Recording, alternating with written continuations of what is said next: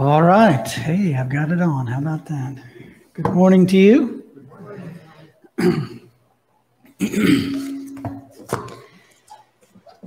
Thank you for that, Jeremy. That's what my wife tells the grandkids all the time. Be kind. Be kind. Boy, I just seem so loud, Dirk. It's good, Audrey says. Okay. Feel like I need to whisper. Open your Bibles, if you would, to the book of 1 Corinthians. That's chapter 12. We'll spend our whole time this morning in that chapter. 1 Corinthians chapter 12. Remind you that if you would, to keep the Dagley family in your prayers and in your thoughts and reach out to them. Roy Sr. did pass away Friday, I guess it was. Friday or Saturday. So if you would remember them.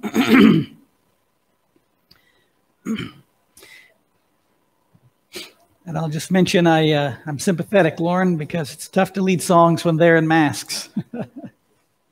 And the faster ones you sing, the harder it is for us to keep up because we can't get air through that mask. But I'm sure glad to be able to be here and sing through a mask with you. A couple of weeks ago, I guess more than that, anyway, back in August, I had a sermon out of the 3rd chapter of 1 Corinthians talking about the distinctiveness of the church. And that sermon, like this one, very much comes from some thoughts, material I have from James Thompson. He's down at Abilene, or at least he used to be. I believe he's still at Abilene Christian there. And in that sermon in August, we looked at the church as God's field and God's temple, and especially we talked a lot about the church as God's temple and about that language and that idea that the focus there was who owns it and on the church being a dwelling place for God. Not just me as an individual in my heart, the Spirit dwells in my heart, but as the church being a temple, a dwelling place for God, together as a whole. And that these Corinthian brothers and sisters that we read about in this letter, for all the problems that they had, as full of sin, we might say, as they were in that congregation, as full of, maybe we might even say downright folly they were. For all of that, those brothers and sisters did constitute in Corinth the real temple of God upon this earth. And you and I, in our day, we constitute the true, real, actual, whatever word you want to use, temple of God on this earth. And that in that, then, that tells us that our task is to build that, not to tear that down. All right. Today, then, we move forward to chapter 12 and look at another distinctive, if you will, of the Lord's church. And that is the idea that it is the body of Christ, the reality that it is the body of Christ. And here again, we're going to find a direct challenge to the individualism that is so prevalent in our society. For those of you on the live stream, didn't say good morning to you, but good morning to you as well. But that individualism, the concepts of individual liberty that are so enmeshed in the founding and the last 200 years of this country, we think that way and we bring that thinking to the Lord's church. And of course, there have always been cultural movements trying to move toward a more collective. I suppose there always will be, but up to this point, at least the way I understand things, the individualistic thinking has largely held sway. I don't know what the future holds. I came across in my reading the other day a site called the centerforindividualism.org. And they have writings on there about things, and I've read a couple of them, and that's kind of the way that I tend to think. But that's not for the Lord's church. And this, I think, is much more difficult than the temple concept in chapter 3. Not because it's hard to understand. That's not the issue. It's not hard to understand. It calls on us to be, it calls on me to be an awful lot more when I read this chapter and think about the body. And the things that's being taught here, it really does, I think, it's a very high calling for us.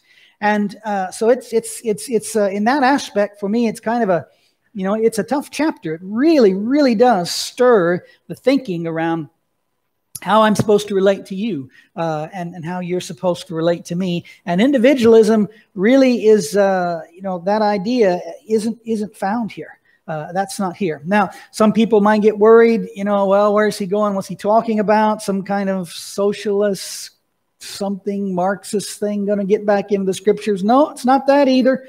We just want to look at what the text is telling us and get our hands around this idea of the body.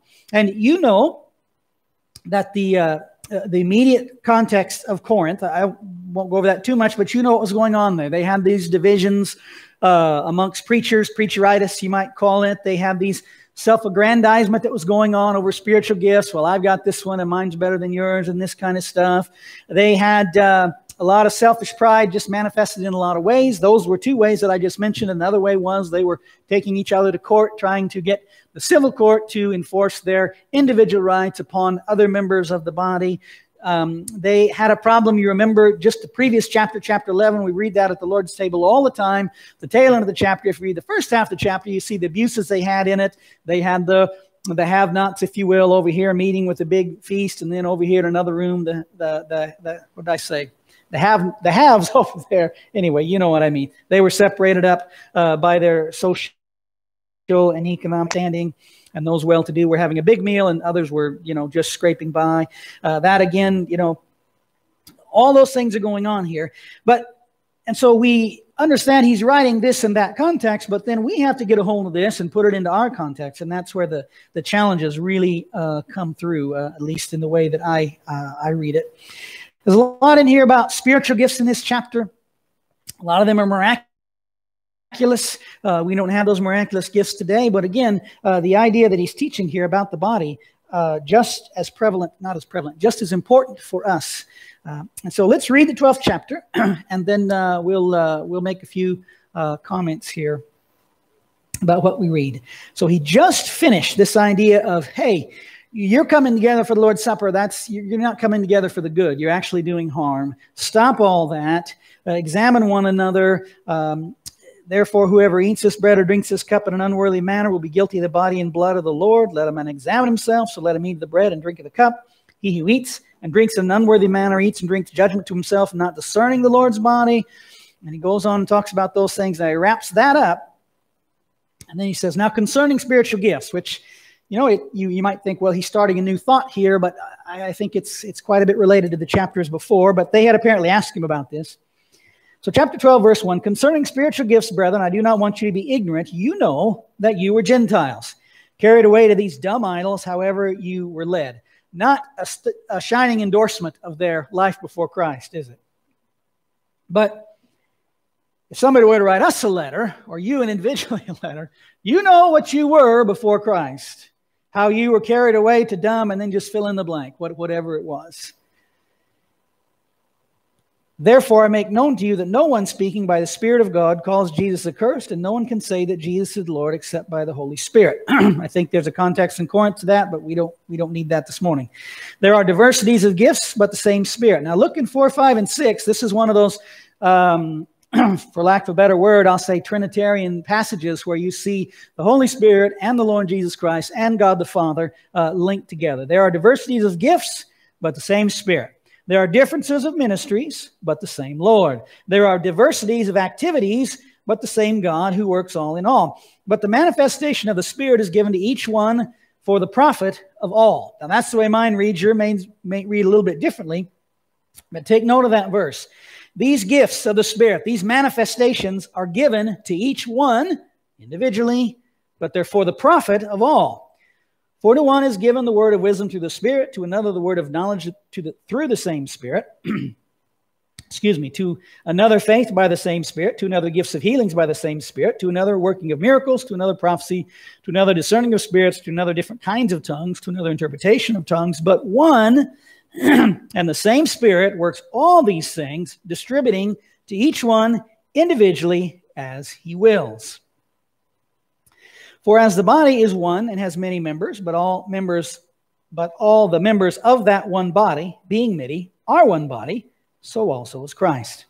For by one Spirit we were all baptized into one body, whether Jews or Greeks, whether slaves or free, and have all been made to drink into one Spirit. For in fact, the body is not one member, but many. If the foot should say, because I'm not a hand, I'm not of the body, is it therefore not of the body? Or if the ear should say, because I'm not an eye, I'm not of the body, is it therefore not of the body? If the whole body were an eye, where would the hearing be? If the whole were hearing, where would be the smelling? But now God has set the members, you and I are members, God has set the members, each one of them, in the body, just as he pleased. And if they were all one member, where would the body be? But now indeed there are many members, yet one body. The eye cannot say to the hand, I have no need of you, nor again the head to the feet, I have no need of you, nor much rather those members, much rather, those members of the body which seem to be weaker are necessary. Those members of the body which seem to be weaker are necessary. And those members of the body which we think to be less honorable, on these we bestow greater honor, and on our unpresentable parts we greater modesty. But our presentable parts have no need. But God composed the body, having given greater honor to that part which lacks it, that there should be no schism in the body, but that the members should have the same care for one another. And if one member suffers, all the members suffer with. And if one member is honored, all the members rejoice with. Now you are the body of Christ, and members individually. And God has appointed these in the church, first apostles, second prophets, third teachers, after that miracles, then gifts of healings, helps, administrations, varieties of tongues. He puts tongues last. You know, in Corinth, there's a reason he puts that last. And varieties of tongues. Are all apostles? No. Rhetorical question. Are all prophets? Are all teachers? Are all workers of miracles? Do all have gifts of healings? Do all speak with tongues? Do all interpret? But earnestly desire the best gifts, and yet I will show you a more excellent way. And then, of course, he goes into that tremendous chapter, short but tremendous chapter, on love, and talking about clanging cymbals and sounding brass if we don't have love. All right, let's just spend a little time here. The first thing on your outline there, now you are the body of Christ. Look at verse 27. You are the body of Christ. You are the body of Christ. A few weeks ago, we were in Ephesians chapter 2. We were talking about these ideas of reconciliation there and about community there. And, you know, I tried to make a point of this. We don't have to figure out how to reconcile to one another. We're already reconciled to one another in Christ. Our task is to live in accordance with that reconciliation. The blood of Christ is sufficient. It's all capable. It will reconcile us back to the Father and to one another. We don't have to. We already are reconciled. We have to live that reconciliation. The same thing is true here in verse 27. He's not telling the Corinthians, you have to become or you have to figure out. No, you are the body of Christ. And you need to therefore so behave as the body of Christ. And that's what he's going to go on and teach them here. For all of their problems, just like in chapter 3, for all of their problems, for all of their sins, specific things, and pride and division, look what it says. Paul says, you are the temple of God back in chapter 3. And here he says, you are the body of Christ. It's not something they have to figure out. Don't need psychology, don't need sociology, don't need modern organizational theories, don't need any of that. You and I, if we're in Christ, we're in his body. We are the body of Christ. That's not something we achieve, something we are, part of our identity, and now is for us to live according to that. Look at verses 18 and 12 and 24. How about we do them in order? 12 and 18 and 24. Each one of those verses is going to tell you that the Spirit had already made them the body. The Father had already made them the body. The instruction here is, again, not to become, but to live in congruity maybe that doesn't even make sense. Does it? Incongruity? Anyway, to live in accordance with what God has already done, that identity. Not to create something new, but to live with that. The Corinthians, you'll notice too, didn't get to pick who was in the body, and neither do we. You see that down there in verse 15. You got Jews and Greeks, you got slaves and free. You could name a lot of other things. We don't choose. God composed it, verse 24. He made it. Okay, and they're to live that out. Now, what does that mean to live that out? We're to live that out. Well, a body doesn't divide, so stop it. That's what he's telling the Corinthians.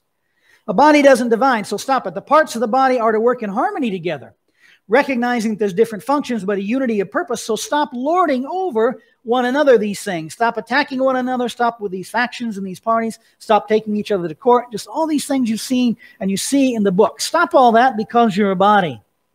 A body has sympathy and care for its members, so stop mistreating one another. And so you and I are reminded of these very same things. If we're in Christ, then we're part of his body. It's not we're in Christ and then we decide to... If we're in Christ, we're part of his body. We're not part of his body, we're not in Christ. You can't evade that from this chapter. You cannot separate those two things, okay? So if we're in Christ, we are part of the body. And so then that carries all of these meanings and instructions for us. On a social note, Thompson was talking about this kind of community that you read about in this chapter. That's exactly what people in the first century were looking for. And if your Bible has headings, I'll bet in chapter 12 somewhere it's got a heading called Unity in Diversity. And that's, of course, what all societies essentially are looking for. It's certainly what you see people searching for in our century, in our time. And you notice what he's saying. God's already composed it. This already exists. What we need to do is submit to Christ and become part of that body. It's not sustained, though, by human wisdom or by human systems. Just like reconciliation wasn't, this community is not. And so we're reminded that that Jesus and our Father creates that community, and they sustain it, and we're to live and love and serve within it. Now, lastly, before we move on, I just try and maybe you might think I'm move on already, but I'm not going to. You notice we're not like a body. This is not a simile. So Jesus in Matthew 10:16 says, therefore be wise as serpents and harmless as doves. We're not serpents and we're not doves. That's a simile. This isn't a simile. We're not like a body. We are the body of Christ. There's a difference there. It's not a social club. Not an association of some kind, political, benevolent, whatever it is, that functions like a body. Not a social club that functions like a body. We are the body. To be a member of that body is different than being a member of some kind of an association. I can be a card-carrying member of some kind of association. We all got our wallets out and started pulling out that stuff we put in there 20 years ago. We would find, oh yeah, this one and that one. And with those associations come a little bit of responsibility and paying your dues and then whatever benefits you accrue from that association. That's not this. We're the body here. We were incorporated into his body through baptism. That's one of the ways. That's specifically mentioned there back in verse 13, which tells us that even that is not a private and individual thing alone.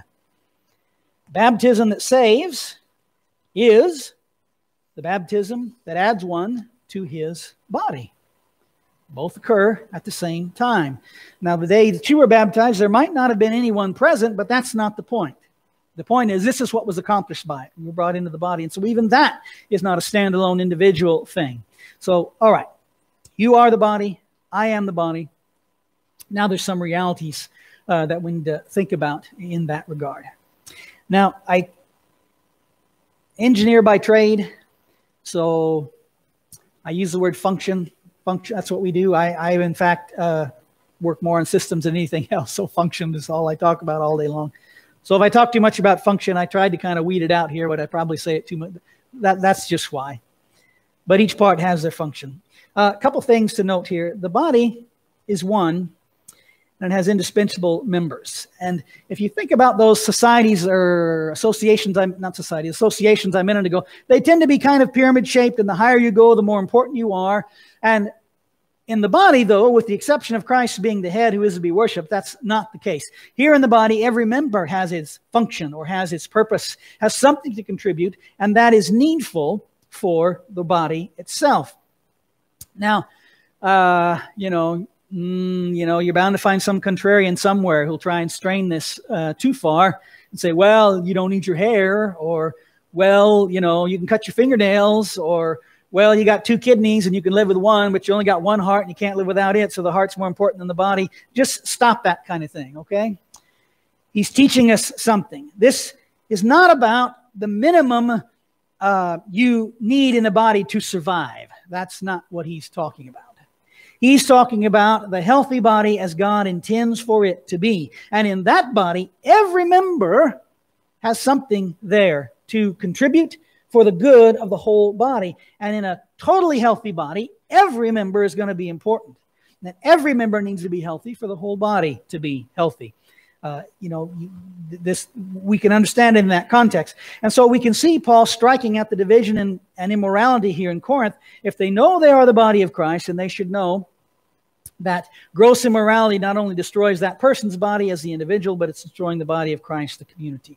And if you know that you're the body of Christ, then you know that elevating one over another because of miraculous gifts that he gave one is harmful to the body. It's also irrational if you read the chapter by the way. The members of a healthy body don't turn on each other and attack each other. So infighting and taking one another to court and these other things are sinful with respect to their identity itself as being the body of Christ. Okay.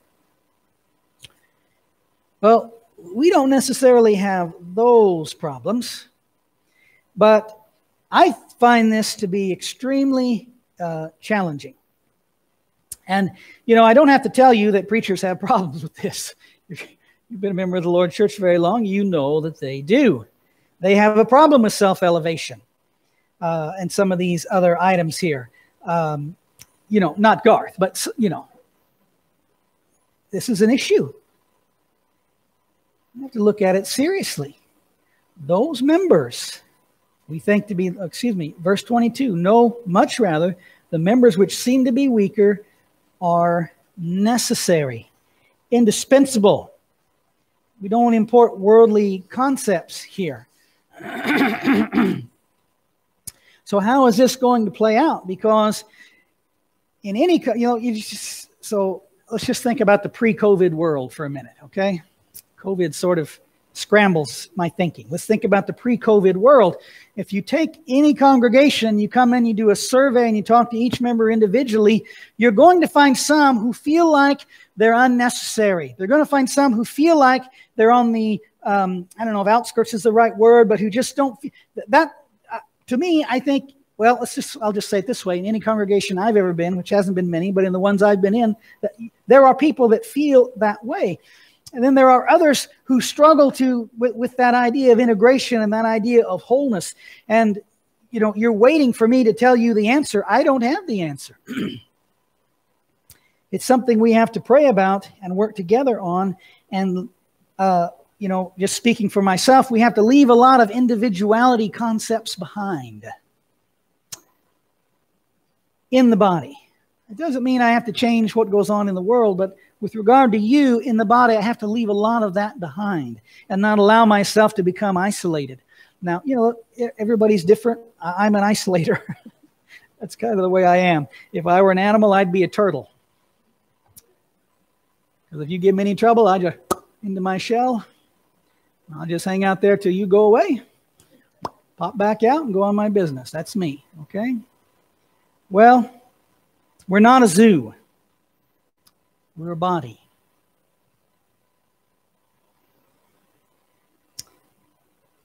Challenges there. Okay, the second one, gifts are for the body, not for the individual. That's verse 7 and 11. This one's quite a challenge, too. The manifestation of the Spirit is given to each one as individuals. For what purpose? For the profit of all. Not for the aggrandizement of the individual. Not for the gain of the individual. Not to make that individual closer to Christ. Not for their own spiritual welfare or their own spiritual growth. They're given for the profit of the body. Now, if I grow in my spiritual wisdom, and that's going to be profitable for the body. I understand that. But look at the purpose that he says they are there for. Now, in Corinth, they had these miraculous gifts. They had problems. They like to show them off. And he's telling them, stop that. Stop that. You only have that gift to edify, to build up for the profit of the body itself. It's not for you. It's for the health, for its function, for fulfilling its purpose. Again, preachers have a hard time with this. You know that. Now, suppose you were in Corinth and you didn't have a spiritual gift. Boy, you would just feel like, well, is there something for me here? And Paul's writing to correct all that. Whatever it is that you and I have, well, before we get to that, a leg can't walk by itself, right? We understand that. A leg performs a function that allows the body to move or to walk. But the leg doesn't walk off by itself. A leg removed from the body, that's going to die. Maybe to say it another way, a leg isn't made strong for the leg's sake. A leg is made strong to carry the body. And so gifts were not to exalt. Now, you and I, we say, well, we don't have miraculous gifts, and we just run on to the next chapter, right? No. No. Each is given for the profit of all. Not just miraculous gifts. Look at what he's telling them. Now think about your abilities or capabilities or talents, even your resources. Now we really get nervous when I start saying your resources are there for the good of the body. We really start to get nervous now. Actually, wait a minute. He wants to have a common wallet. No, I don't want to have a common wallet. I'm telling you that the things God has blessed you with in your life, whatever that might be, the things God's blessed me with in my life, whatever that might be, has a purpose for the body as a whole, not just for me and not just for you. But if I'm an individualist, if I'm an isolationist, you'll never get the profit, to use the word here in verse 7, that God intended for you to get from what he blessed me with. Now, do you find that to be a great challenge? Boy, I do. I do. And then verse 26, the body united in sympathy, care, and honor. Because we're one body, because God has put us into one body, now our care is for one another. And if one member suffers, all members suffer with it. And if one is honored, all members rejoice with it. I think we have less problem with that concept, but even still, our individualistic tendencies, let's say, or maybe in my own case, my isolationist tendencies, let's say, are going to tend to pull me out, are going to tend to keep me from functioning in the way that verse 25 and 26 talk about. Because I don't know that you're suffering. How then am I going to suffer with you? And I don't know that you're rejoicing. How then am I going to rejoice with you? Because I'm not acting like I'm a member, not acting, wrong word, not living as though I'm a member of the body Christ put me in. I am, he put me there, but I'm not living that if I'm living that individualistic, isolated kind of a life. I say we're better at this. This is still challenging for me. If every week I get a bulletin from Valerie dropped right in my lap, and there's a whole page at least of folks in there. Some of them are suffering. Am I suffering with that long list of people there? Some of them are rejoicing. Am I rejoicing with those people there? Some of them have, there's a lot of things in there. Spiritual issues, physical issues. You can see how if you read verse 26 and then pull out the bulletin and look at it, are we really functioning as the body that God made us to be? It's a big challenge, I think. Now, that sounds like a complaint. I'm not complaining at you. I've used myself a lot here, more than you probably want to hear, with regard to my own tendencies. But I'm just trying to get across to us, once again, the messages here in the scriptures and the quite just very high call that is here for us. So when we think about, I'm probably not being clear there. Let's see. I don't want to spend too much time. But when we were in Ephesians chapter 4, therefore, I, therefore, the prisoner of the Lord, beseech you to walk worthy of the calling with which you were called. And when you think of that calling, I think of the first 3 chapters there. But this falls into that. We have been made his body. Now walk worthy of that identity. And when we think about that, these are the verses that challenge that, for me at least. If one suffers, they all suffer. And if one is honored, they all honor with it. Now, lastly then, the body then, as you read this chapter, does not exist to meet my needs. That's not why it's here. Now, if I have needs because that verse, just go back to verse 26, you're going to help me meet those, but that's not why the body, this is not a support organization in that way. We're the body of Christ, and the head defines for us this mission that we have, and that is the reason why we exist. Not like an association where we pay some dues and we accrue some benefits for our own personal needs or uses. That's not the body.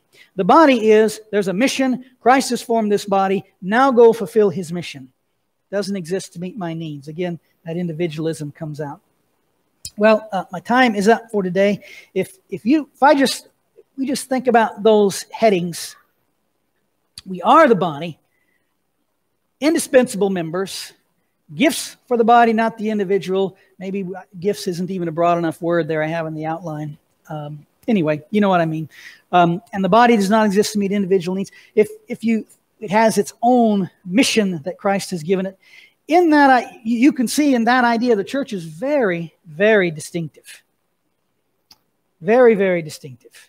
But it's also quite challenging for us and quite difficult to think. I don't mean to watch my language. Quite difficult. Quite difficult.